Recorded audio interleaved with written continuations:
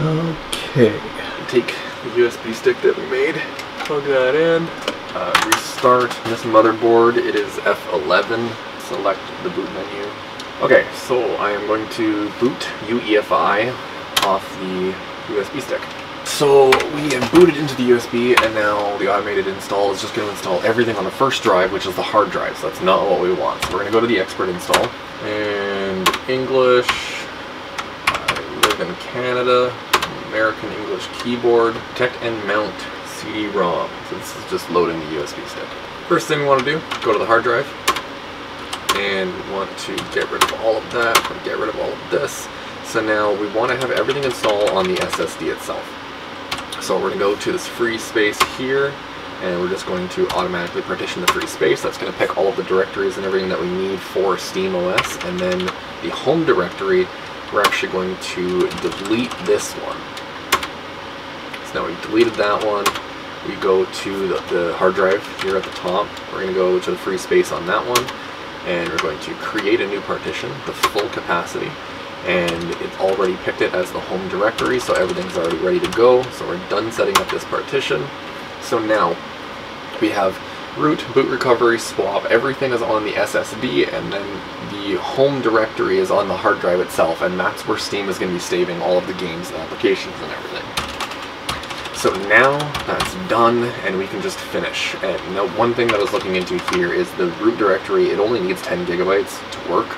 So we actually have another 468.9 gigabytes that we can use for something else down the road. So if for whatever reason we ended up needing an additional amount of space to install something, some more applications, we can format this as another drive, install applications on there, and then allocate the applications in Steam by adding them to the library. So we really don't need more than, what is this, 30 gigs?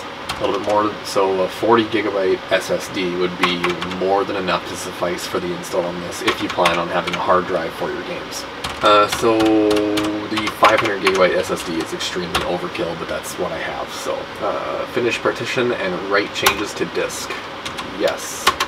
Now sometimes here it might fail, and we'll have to reboot just to go back into it, but sometimes it does work, and it did work. Okay, so it's installing the base system. So now we just wait. So now from here we're just going to leave the default settings. Just going to click OK, continue, back to waiting.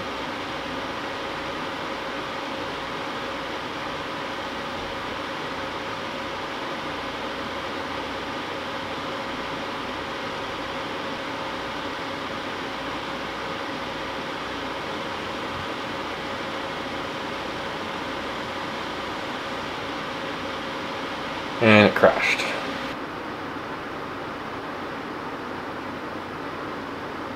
What the hell is this thing doing? Just gonna restart the installation. Restart. Let's try again. Okay, so now we're at the part that we were supposed to be at. So instead of it crashing, we're supposed to get here, and then we can go up and go to reboot. 2, 1, 0. Now it's working as it should.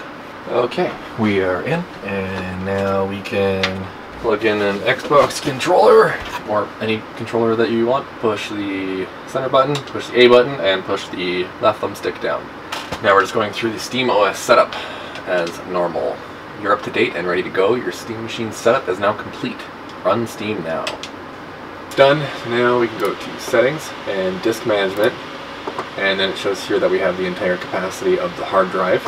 Now we're just going to go back to library, and we want to go to all games and filter to only SteamOS games. These are the ones that are going to work on here. Now the lengthy process of installing every single one of these.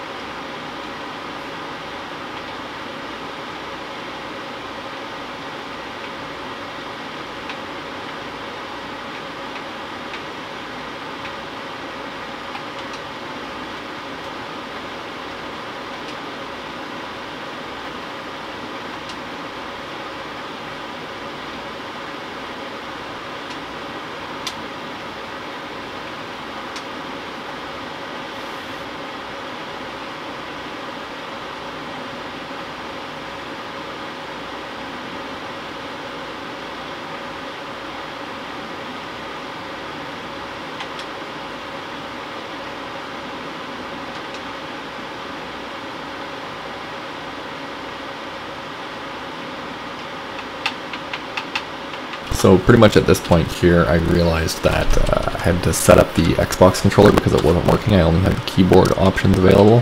And when I was messing around with the settings here, I ended up breaking it completely. So this is where I'm going to end the video, and then we're actually going to get into a different video of actually trying to fix all of these things. You'll also notice that in the game that I was playing earlier, there's no sound, and there's no sound when you first boot. We're going to get into the technical specifications of how to actually make this work in the next one. At least we got it installed, despite the few errors that we ended up having throughout there. So, like, subscribe or don't, I don't know, it doesn't matter.